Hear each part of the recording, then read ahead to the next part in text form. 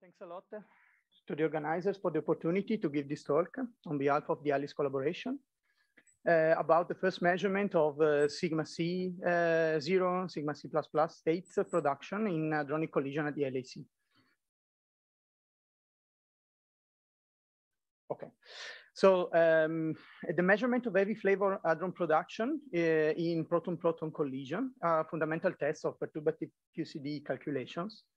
And in particular, the standard description in proton-proton collisions for the production of heavy flavor hadrons is based on a factorization approach, according to which the production cross-section of a hadron can be factorized in three independent terms. The first one, parton distribution functions, which describe how the partons are distributed within the colliding protons. Then we have the second term corresponding to the R scattering cross-section, which is calculated with the perturbative techniques. And then we have the fragmentation function, which is, thank you, which describes hadronization. Somehow it quantifies the probability of a charm quark to provide a hadron of a given species with a certain momentum fraction of the original charm quark. And in this approach, the fragmentation functions are assumed usually universal among collision systems and energies. And usually they are constrained from measurement done in plus minus and electron proton collisions. And experimentally, to be sensitive to the hadronization of the charm quark, we try to measure the ratios of particle species, which correspond to ratios of fragmentation fractions for different hadrons. Now, this factorization approach successfully work for the description of the production of charm mesons. And here on the left, you see the cross-section of the prompt D0, which is described within uncertainties by the von L approach. And if we look in the middle where we have the meson-to-meson ratio for the charm flavor, we see that this ratio is almost flat in transverse momentum, and the measurement from ALICE do not show a significant dependence in the collision system. In red, you have central lead-lead, in yellow, semi-central lead-lead, and in blue, proton-proton.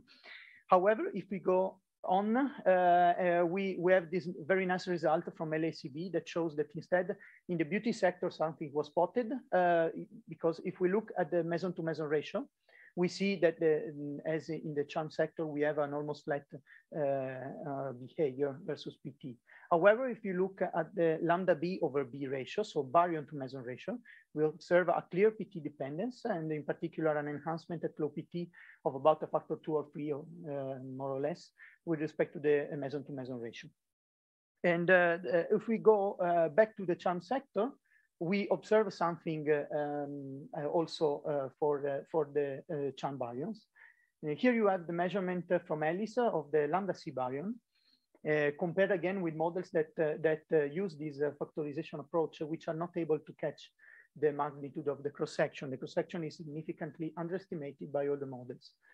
And again, looking at the baryon to meson ratio, this time on the charm sector, we can observe a significant enhancement of this ratio with respect to what is seen in plus C minus. Depending on the PT, we are talking about a factor 2.525. And here in particular, you can see the two measurements from ALICE and CMS. So this behavior open a series of questions, whether further mechanisms are playing a role and influencing the hadronization of heavy quarks in hadronic collisions, whether fragmentation functions cannot be considered any more universal in this approach. So in this context, the lambda C and sigma C cover a very important role, because according to the conventional fragmentation approach, the lambda C and sigma C can be formed only when charm quark picks up respectively a spin 0 or spin 1 UD die quark. And since the mass of the spin 1 UD die quark is significantly larger with respect to the spin 0, 1, the production of this die quark is expected to be suppressed, and as a consequence, also the sigma C production is expected to be suppressed with respect to the lambda C1. And this is what was also experimentally observed by the Bell experiment in B+/- collision at 10 GeV, where the sigma C production cross-section is suppressed by a factor about 3 or 4 with respect to the excited lambda C states. And this is somehow peculiar for the charm, because if we look at the counterpart in the strange sector, we see that the hierarchy instead is given only by the strangeness quantum number. While instead for the charm, despite the same core content, we have a hierarchy in production cross-section that is not driven by something similar. So now this is what happens in E+/E-. But what about in proton-proton collision at this stage? We saw that the baryons are not described by the model. So these were the questions that were addressed by the ALICE experiment doing this measurement. So in a nutshell, ALICE is a general purpose experiment composed by 2 main parts: a central barrel here, covering the mid-rapidity range, and a muon arm at forward rapidity. And in this analysis, we use the central barrel, and in particular, the inner tracking system, which is fundamental for the vertexing, for the reconstruction of charm hadron secondary vertexes. I will spend a few words later. And the inner tracking system also helps the TPC in the tracking. The TPC is the main tracker of ALICE, and also provides a particle identification via measurement of ionization energy loss. And then particle identification is also provided by the time of flight detector, which identifies charged particles by the measurement of the time of flight. Now, the reconstruction of our baryon. So as I said, in ALICE, we measured the lambda C and sigma C. The reconstruction of lambda C is performed exploiting 2 different decay channels. Now I will give you a brief overview, some detail of the analysis. So the first channel is the PK-pi1. So basically a candidate lambda C is reconstructed as a triplet of identified proton, kaon, and pions. And on top of this, we exploit also the intrinsic displacement of the lambda C, namely the fact that the lambda C has a sizable C tau of around 61 microns. That can be resolved so that we can resolve the decay point of the lambda C, called the secondary vertex, from the beam interaction point called the primary vertex. And thanks to this, we can exploit some variables called topological variables, such as the decay length, which is indeed the distance between these 2 vertices. And of course, this is important to better separate the lambda C signal from the combinatorial background, because the lambda C baryons are intrinsically displaced. And so there is a real displacement for this. And another example is the cosine of pointing angle, which is another variable where the pointing angle corresponds to the angle between the flight line of the lambda C and that of the reconstructed momentum. And for the signal, of course, they are expected to be aligned. And therefore, for the signal, this quantity here is peaked at 1. The cosine of pointing angle is peaked at 1, modulo some smearing effect due to the resolution of our reconstruction. But then another important piece of information that we use to reconstruct the lambda C in PK-pi is the PAD, and in particular, we adopt a Bayesian technique for the reconstruction of the lambda C. So in this approach, basically, we take the detector signals and we express them in terms of probabilities, meaning that given a given species Hi, we calculate the probability for this particle of species Hi to produce a signal as alpha, where alpha is one of our PID detectors, such as TPC and TOF. And we calculate a likelihood expressed like this for each detector alpha. And the total likelihood is then can be expressed as the product of each likelihood for each single detector. And with the Bayes theorem, we retrieve the so-called posterior probability that tells us instead, given a certain set of signals in our detectors, what is the probability that these signals are produced by a particle of a species Hi. And this is the information that we exploit in analysis to better separate the signal from background.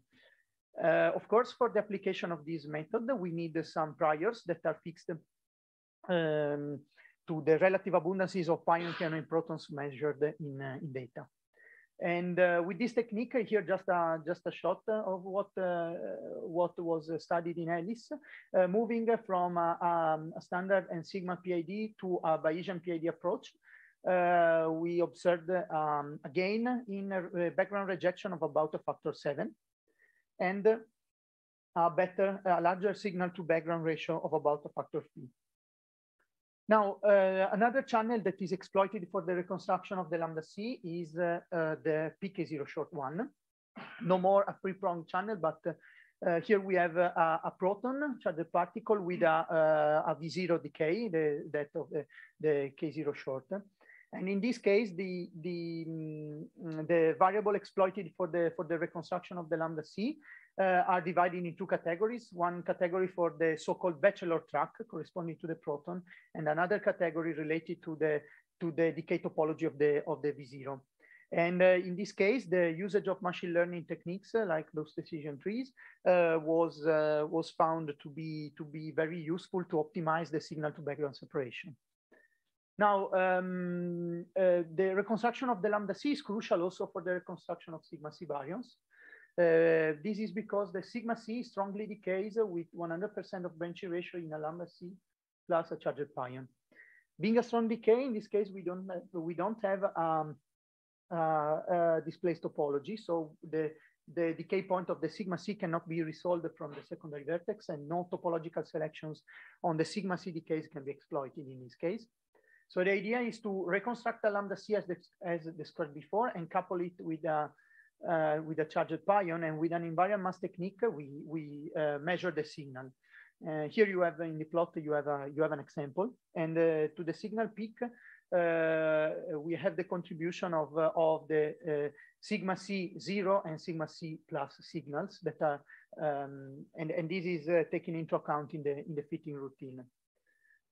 Now, with this, we can then measure the production yield from data, and they are used to retrieve the production cross section, modulo some corrections that are necessary, and also some normalization. So apart from normalization factors reported here, we have two correction factors. Of course, we have some efficiency that must be that are evaluated by Monte Carlo simulations, and these are related to the fact that the selections and reconstruction techniques, of course, have some inefficiencies, and we must correct for them. And then we have another correction factor called F prompt, corresponding to the fraction of prompt baryons out of all reconstructed, where for prompt baryons we mean baryons coming from directly produced from the primary vertex, or from the decay of higher mass charm states, exactly charm states that decay in these ground state ones. And thanks to this, we can then measure the production cross-section of several hadrons. Here in this plot, you have in black the D0 meson 1 in PP at 13 TeV that is not treated in detail in this presentation. And then we have the lambda C in blue and the sigma C 0++ in red. And for the lambda C and sigma C, the results correspond to the average between the results in the 2 decay channel that I discussed before, pk pi and pk0 short. And thanks to the measurement of the cross section, we can then go and have a look at the particle ratios.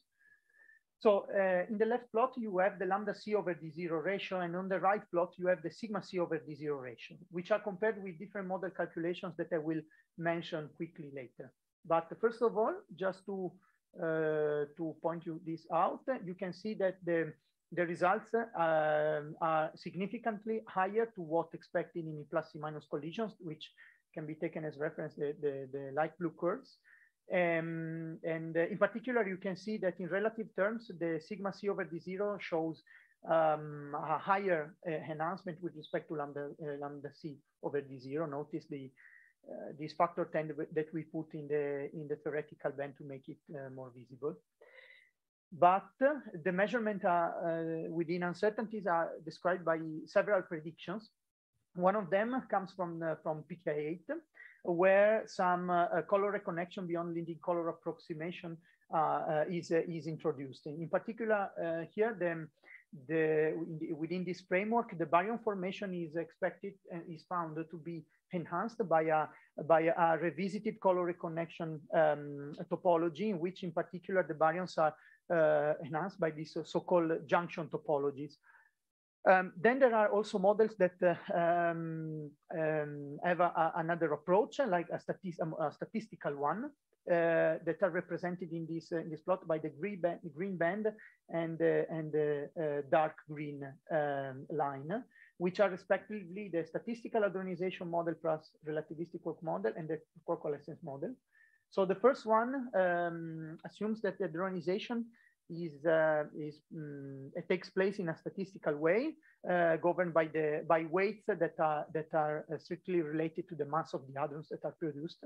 And on top of this, a set of an enhanced set of higher mass excited charm hadron states are assumed according to what prescribed by the relativistic Quark model.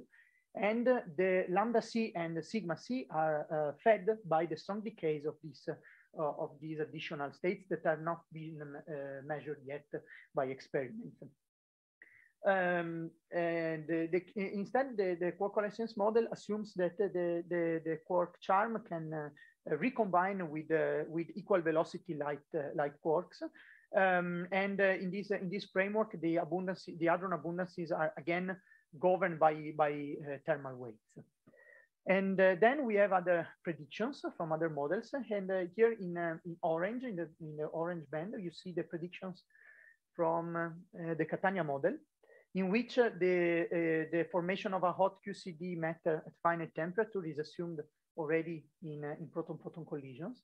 And in this framework, the charm quark can hadronize in a mixed way via fragmentation and coalescence. Now, all these models are somehow in agreement with the uncertainties with our measurement. And another piece of information that we add is the first measurement of the lambda C fraction in proton-proton collision effect in TV, coming from the decay of sigma C states. And the result is reported in the right plot. And as you can see, the experimental measurement looks a factor 2 higher, about more or less a factor 2 higher to what is expected in plus and minus collisions. We are talking about a 38% of lambda C seems to come from decays of sigma C hadrons. Now, an important remark is that in all these models that I described in the last slide, do not include any penalty factor for the formation of sigma C. So we don't have any penalty like that we saw related to the diquark structure as in the conventional fragmentation. So at this point, can we say that conventional fragmentation in proton-proton collision at the TeV scale is fully overcome by new hadronization processes? So according to this comparison, we may say yes. However, if we go on, we see that instead we are still far from understanding what is going on. I will not spend too much time here because in the talk of Andrea Rossi, you will have much more details, but just to anticipate, you can see that if we look now at the psi-C over D0 ratio, we see that all the models that were nicely reproducing within uncertainties the sigma C measurement before, now they are not able to catch the magnitude of the ratio. Only the Catania model gets closer. Now, this brings me just to my conclusion. So, as I said in the introduction, the standard picture for the heavy flavor hadron production in proton-proton collisions is based on a factorization approach, and in particular, it assumes universal fragmentation functions. But recent measurements from the LHC experiments are showing that this assumption is no more valid in hadronic collision at the LHC. And to finally understand what is going on, of course, we need a joint effort between theory and experiment. And from an experimental point of view, we hope to have more new data in the next future. Run 3 is going to start in 2022, and for the Alice experiment, we expect a larger statistics and an upgraded detector. So in particular, here just a sketch for the upgrade of the ITS detector, which will provide us better resolution for the reconstruction of second vertices for charm hadrons. That's the end. Thanks a lot for your attention. Okay, thanks, Mattia, for staying perfectly in time. So do we have questions, let's say, on Zoom? Can you still hear us? Do you have questions for Mattia? Okay, one question at a time. Can you still hear us? Okay, good. Okay, so if no question written on the chat, anybody, any question in the room, Giuseppe? Yeah, I wonder whether there is a plan to measure, I have two questions. This is a function of multiplicity in PP with existing data or maybe around 3, and sigma plus, which I mean with pi 0. I don't know if a conversion or I don't know in which way. Okay, so actually we, as Alice experiment, we have a measurement of lambda c over d0 as a function of proton-proton collision as a function of multiplicity. The analysis is well advanced, and if I'm not wrong, Andrea will also talk a bit about this in his talk. And so the answer is yes, there is a measurement of this. And indeed, for the second question, indeed, with this technique we can reconstruct all the sigma c 0 and plus plus for charge conservation. And indeed, the sigma c plus is in Alice is more difficult for several reasons, due to the fact that we have a pi 0 and then we need to reconstruct the photons. And to do this precisely, we need the calorimeters that, however, due to the limited acceptance in our apparatus, make everything a little bit more difficult. But yeah, in principle, there is the possibility, and this can be tried. Yeah, let's see also with the new data where more statistics will be available if this measurement is precise enough also for this state. Thank you. Any other question? I have a question for you. So you showed the cascade C in proton-proton as yes. Here, okay. And I was wondering if you had these also in proton-lead or lead or any of these measurement in fact, what is maybe, So at the moment, we only have in proton-proton collisions. We don't have already published results in other collision systems. What is stopping you? Is that like just manpower, or no? There are analyses ongoing, but at the moment they are not advanced yet. I mean, we don't have any preliminary for other collision systems. For the lead, we expect to have possibility to precisely measure this thanks to the larger statistics and upgraded ITS detector, but for the moment we do not have anything in PP. And in any case, so if you do it as a functional multiplicity, as Giuseppe was saying, what would you use as a multiplicity variable? Like number of tracks, Yes, well, in Alice we use usually we use two different estimators for the multiplicity, and one of them is the V0 multiplicity, the multiplicity recording in the scintillators at large rapidities that are also used for minimum bias trigger. The multiplicity there, the amplitude of the signal in that detector is used as a multiplicity estimator, which is also has also a rapidity gap with respect to the area in which we perform the measurement at mid rapidity. So yes, this is also something else that is in work in progress, but I don't have anything to show to you today because we do not have the final results yet. But it's it's in progress, all these kind of measurements. Okay, thank you.